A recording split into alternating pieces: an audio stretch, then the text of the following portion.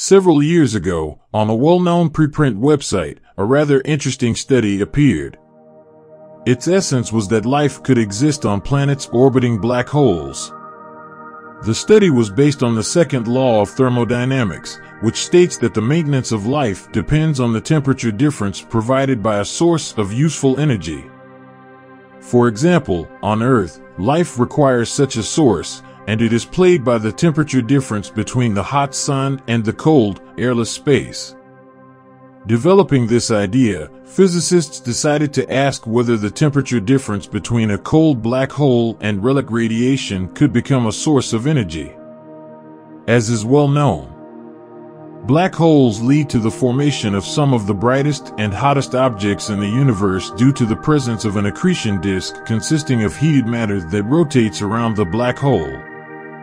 This leads to powerful radiation that can be detected by our modern observatories. Nevertheless, the temperature of the black hole itself is 0 Kelvin, not counting the non-zero temperature of Hawking radiation. In this case, for an exoplanet, a black hole can act as a cold source of light. According to scientists, the gravitational object should be old enough and not have any debris from stars or other celestial bodies in its vicinity that would threaten the existence of exotic life on the planet. Compared to an old cold black hole, the space surrounding it has a temperature of 2.7 Kelvin, which corresponds to cosmic microwave background radiation. Based on calculations, it is possible for an Earth-like planet revolving around a black hole to extract about 900 of the useful power from the temperature difference between the gravitational object and the relic radiation, which is sufficient to sustain life, but not enough to initiate it. The article on this research was well received in the scientific community, and some prominent scientists agreed with the conclusions. Therefore, let's go further today and contemplate what if the origin of life on such planets is possible, and the maintenance of life is quite feasible. It is undoubtedly dangerous for humans to live on such a planet right next to a black hole, but on the other hand, it would be cool, fun, and even useful. Of course, there will be critics who will say that we first need to get there, and that is impossible, and so on. But that is not the point we are discussing now. Let's instead think about the possibilities a person could have by settling in the vicinity of a supermassive black hole and using them to accelerate spacecraft to near-light speeds. There's a lot of interesting and entertaining information in this video. Since the end of the last century, we've known that planets can orbit pulsars, incredibly dense objects that appear as a result of powerful star explosions. Therefore, we can assume that planets can also orbit black holes, which, surprisingly, have less influence on their surroundings than pulsars at the center of our galaxy. The Milky Way has a hidden black hole with a mass equal to that of 4 million stars combined. Stable circular orbit of this object is equivalent to the orbit that Mercury has around our star. We can talk at length about the many dangers that await us on a planet located near a black hole. However, there are advantages. For example, if humans were able to migrate near black holes, there are interesting and useful things they could do. Firstly, one could use the black hole as a source of clean energy. Waste could be dropped into the accretion disk surrounding the black hole, which would then convert up to 42% of its own mass into radiation, which could be sent into orbit around the black hole, which spins at maximum speed. An engineering mechanism could then be attached to the axis of the black hole's rotation, creating a giant flywheel from which energy could be extracted.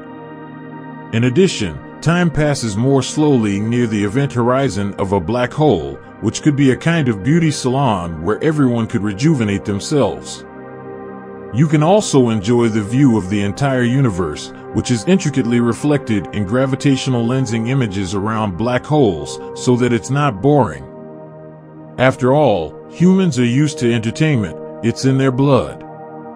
You can create a park on the so-called photon sphere where you can have fun with various relativistic effects. For example, look at yourself from behind while looking straight ahead. because light bends around the black hole. By the way, there will be plenty of extreme entertainment options.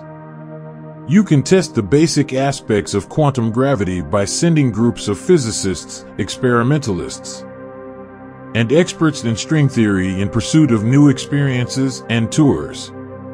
Technologies won't stop either. Using gravitational waves and sending them with small objects revolving around a black hole is an excellent means of communication. No known form of matter can block such signals. In addition, a black hole is the most reliable prison. So sending criminals with the death penalty through the singularity will be a very severe punishment. Corruption can also be defeated easily. Write your suggestions in the comments if you like these benefits. However, despite all these advantages, a black hole is still a dangerous place. We have long known that this is the scariest object in the universe. For example, in attempting to master these types of activities, the main threat to astronauts comes from tidal forces. Even Albert Einstein noted in his famous thought experiment that someone inside a falling elevator or spacecraft in free fall would feel the absence of gravity. Any difference in gravitational acceleration between a person's head and feet could easily tear the body apart. Tidal forces would be a death sentence in the vicinity of a black hole with a stellar mass. However, for the human body, there is no threat in the more extended space around a supermassive black hole, such as Sagittarius A*, which is surrounded by a star cluster. The density of the matter required to form a black hole is linearly dependent on its spatiotemporal curvature. Low-mass black holes form as a result of the collapse of the core of a massive star to densities significantly higher than the density of an atom's core. But for a supermassive black hole, which is much less dense, it is enough to fill an orbit such as Jupiter's with water in a liquid state.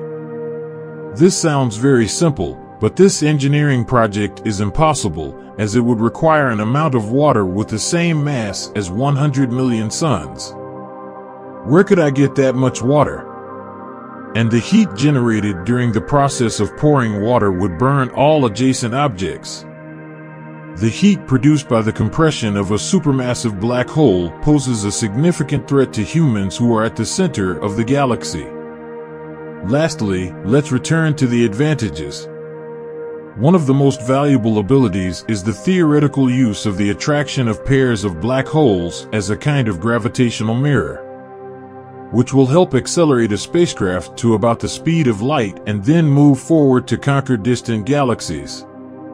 The possibilities of humanity for exploring and studying the distant cosmos are currently limited by a simple formula derived by Konstantin Tsiolkovsky. Over a century ago, to calculate how much fuel a rocket needs to put payloads of a certain mass into Earth's orbit or for flights to other worlds. To develop the high speeds necessary for interstellar travel, we need immensely large reserves of fuel are necessary which Earth simply cannot obtain now or in the future. A planetologist named Keeping proposes a solution to this problem. Only one object is needed, a black hole.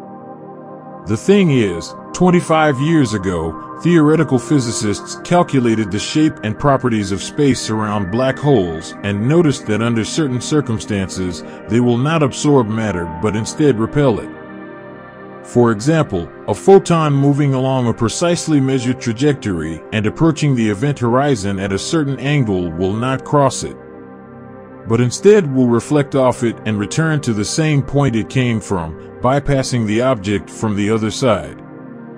Moreover, such a light boomerang will not only return but also steal some of the black hole's energy, from which it will reflect. According to the scientists' calculations, this is enough to accelerate a Jupiter-sized spaceship to a speed exceeding the rate of a single black hole's movement around the center of the galaxy by approximately 1.4 times. Around the center of the galaxy, the respective ratios are approximately 1 and 4/10 for binary systems in which black holes can revolve around each other at only 3 to 5 times slower than the speed of light. This maneuver would allow for truly fantastic speeds. Of course, for humanity today, this idea remains science fiction, but who knows what the future holds? As John Connor said, the future depends on ourselves. To venture so far into space to experience all the joys of life near a black hole and to try oneself in one of the aforementioned types of activities is currently beyond our capability. But on the other hand, who is stopping us from contemplating and dreaming about it? Someday, such a breakthrough in science will inevitably occur, but everyone believes in what they want to believe. Who knows, when we reach the black hole, we may encounter tourists from other civilizations with whom we can exchange remarks about quantum gravity and share other secrets and mysteries. We are sharing this information with you and trying to make it as simple and fun as possible. We hope it turned out well, so please like and subscribe. There are still many interesting space adventures ahead of us.